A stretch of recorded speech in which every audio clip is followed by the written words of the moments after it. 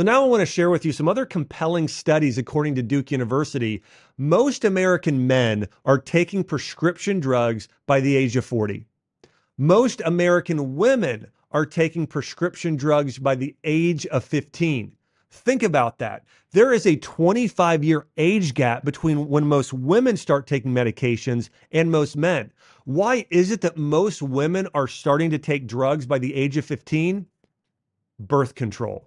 That's why. And so that is the biggest reason why. And listen, there are side effects of birth control, which I'll get into in a minute, but that is crazy that girls at 15 years old, they're not even able to drive yet, but they're already, most of them are on some form of prescription medication. Birth control for women is prescribed for many things, whether it be sexual promiscuity, or it could be acne is one of the most common causes, or it could be trying to balance out hormones, or even depression. There are many reasons why birth control is prescribed, but that is a big, big difference, and something very damaging, I believe, we're doing to young women at 15 years of age already being on medications. Now, contraceptives and birth control deplete your body of vitamin B2, B3, B6, B12, vitamin C, healthy gut bacteria, so probiotics, magnesium, and zinc. And so if you have a young girl who starts taking contraceptives at 15 years old and take them until they're 30 years old, okay, let's just for 15 years for an example, the deficiencies, the bankruptcy of nutrients is overwhelming, of B vitamins, which are critical for energy and neurological health and liver health and really the health of all your cells. Vitamin C, your immune system. Zinc for your immune system. Magnesium is responsible for over 300 different functions in your body.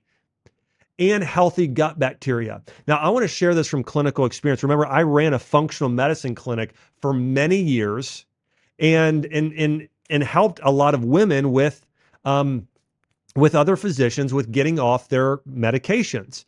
And healthy gut bacteria was the one was the deficiency I noticed the most. When women would come into me and they would get off their contraceptive medications, the side effects of yeast and candida overgrowth were really significant, really significant.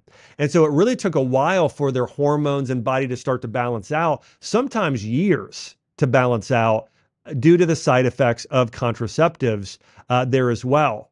Now, I do want to mention this before I get into the next medications. Listen, if you are on any of these medications and you don't feel compelled or convicted to get off of them in working with your physician, then at the very least, you should go and make sure you are addressing these nutrient deficiencies. Now, do I believe even when you take these nutrients, you're likely to have some level of deficiency of one of them and also some side effects? Yes, but it should lessen it significantly. If you work with a functional medicine doctor, a woman, a young girl should never have to get on birth control for unless you're taking it for pregnancy or for avoiding pregnancy, which again, natural family planning is the way to do that, a much better way. But if you're doing it for something like acne, see a functional medicine practitioner or a dietitian or a health coach. They will be able to likely help you with that.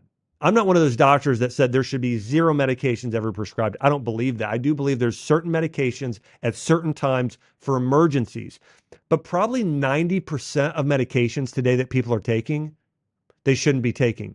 Or if they get on it, it should be with a 3-month plan to get them on it for a short time and then get them off it as soon as possible, because we're doing things regarding mindset and diet and lifestyle that are going to actually get to the root cause of the problem. Hey, if you liked this, then watch my full episode right here.